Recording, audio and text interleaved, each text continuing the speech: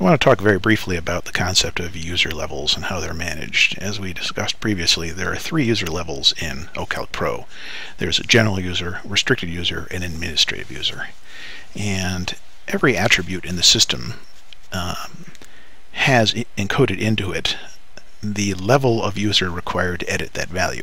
So there are some values that are edited just in general by most people. There are certain values that you want a more knowledgeable user to adjust, and then there are certain values you really don't want anybody to adjust except an administrator. So the question becomes, well, how do you control what level, what rights a particular user using O-Calc has? In a system where you've got an administered network, and so you have an IT department and so on, it's pretty straightforward. What you do is you set up 2 Windows users groups, and you can see them right here. The first is O-Calc administrators, and the second is O-Calc restricted. And as their names implied, people who are a member of the administrators group can elevate their rights to administrator. People who are members of the restricted group can elevate their rights to restricted, but no further. And so if you have your IT department set up these 2 groups named as such, the system goes and looks, sees if those groups exist, and goes ahead and uses them. So I happen to be a member of both those groups, so if I go down here, I can in fact set my level to administrative, and you notice that well, let's switch back to general. Let's go look at something like a primary. Typically, you wouldn't want an average user to be changing the weight constant and the diameter constant that describe a particular brand of cable, as I extracted it from the catalog. You would want them to extract the correct kind of cable and then just go ahead and use it, setting its length and its sag and so on and so forth.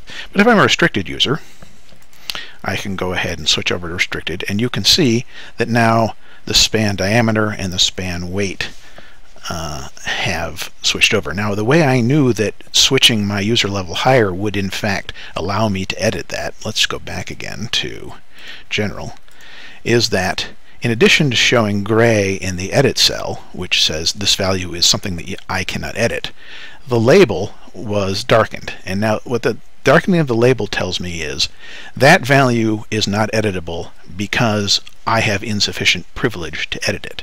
Let's look at a different kind of a value.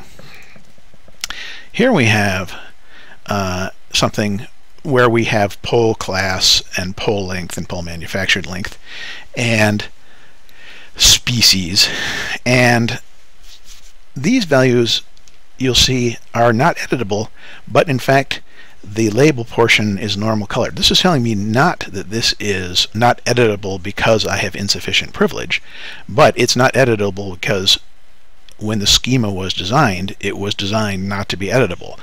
Typically what this means is that this value has to be modified in conjunction with other values. You aren't going to change a pole's class without changing, for example, its circumference. And so only very specialized users can in fact get at these. Now, if I go down and I switch my user level to administrative, all bets are off. I can edit anything anywhere, and as a result, it's wise to only have users who really know what they're doing set up as administrative users. There is no value that should require administrative access that you would typically edit. So that's the general concept of user levels. Oh, so you might say, well, what if I'm not in an environment where I can set up Windows users groups?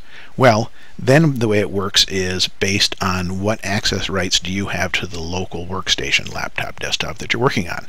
If you have full administrative rights, then you get full administrative rights. It lets you elevate yourself all the way up to administrative. Otherwise, you're going to be restricted down to the restricted level, and